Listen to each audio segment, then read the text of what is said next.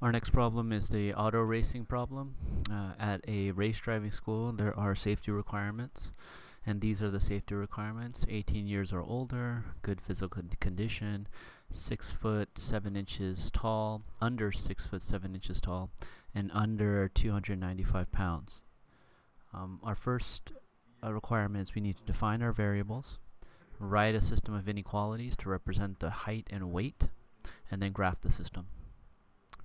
And so let's go ahead and take a look at our page here.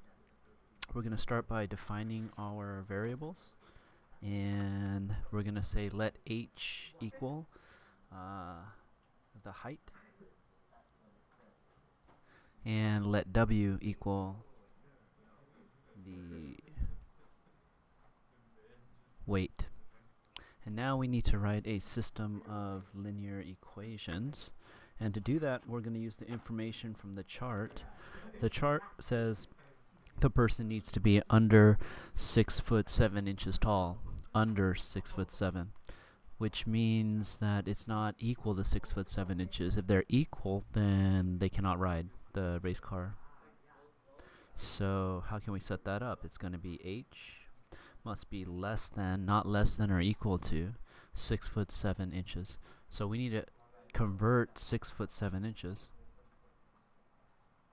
7 inches, into inches so that we can have a single integer here. So how do we do that? We're going to multiply 6 by 12. 6 times 12 is 72. And then we're going to add the 7 inches. Right? So we'll get h is less than 79 inches. One inequality. Our second inequality is going to deal with the weight, and the weight, w, must be under 295 pounds, so is less than 295 pounds. So we have our two inequalities. They look pretty bare bone. Normally we're accustomed to having two variables in one inequality and two variables in the other inequality, but in this case we only have 1 and 1. So we get something a bit unique here.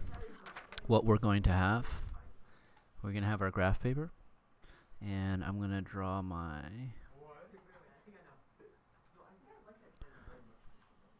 y-axis, and I'm going to draw my x-axis. Now, my x-axis is going to be our h, our y-axis is going to be our w, our height, and so the first inequality states that h is less than 79. Right? How do we graph that? Well, it's popped up here and there in chapters past or sub-chapters past, and the way we do it is we're going to go to 79. So let's assume that this is h is going to be, let's say 79 is here. So let's say this is 100. Let's say that's 100 there on the height. So 79 would be right about here.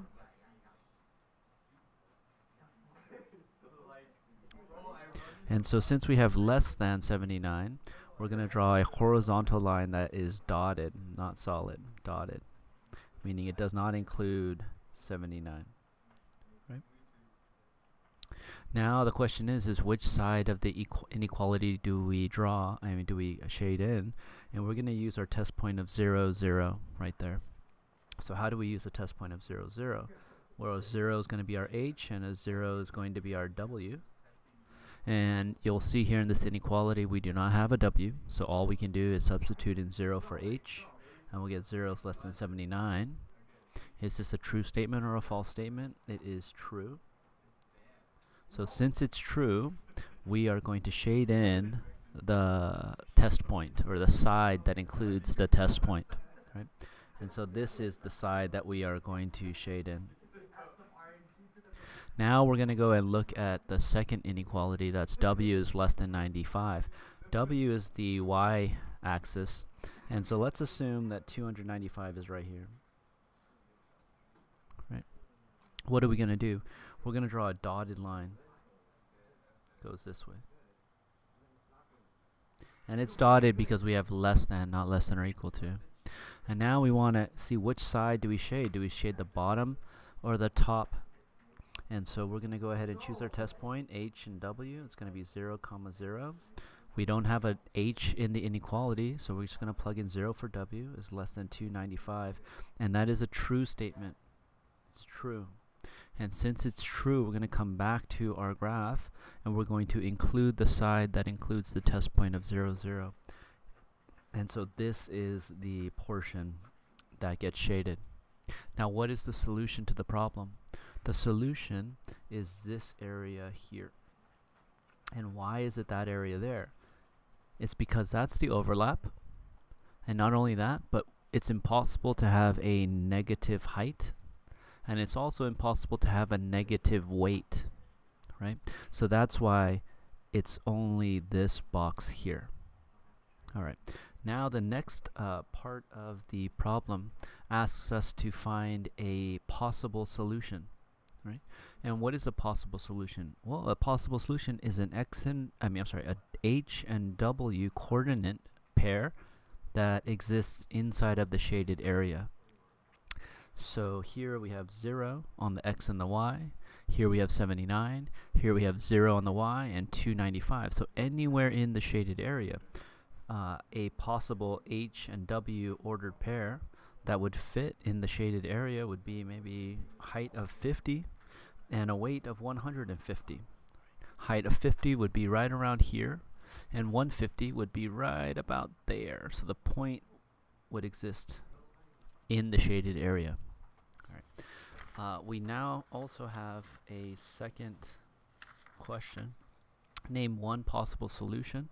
And I'm going to do my h is going to be 50, and my weight is going to be 150, like that. So it's 50 inches, 150 pounds. Right? Is 50/80 a solution? Well, let's go ahead. 180 a solution. Well, let's go back to our chart here, our graph, and 50 is here. 180 would be right about here, and so that data point would be that point on the graph. And again, it is in the doubly shaded area, so it is a solution, right? Is it a solution? I could say yes, because it exists in the doubly shaded area of the graph. Another way to say it is that yes, because it meets both of the inequalities. Right? Coming back to here, it's true for this inequality here, and it's also true for that inequality there.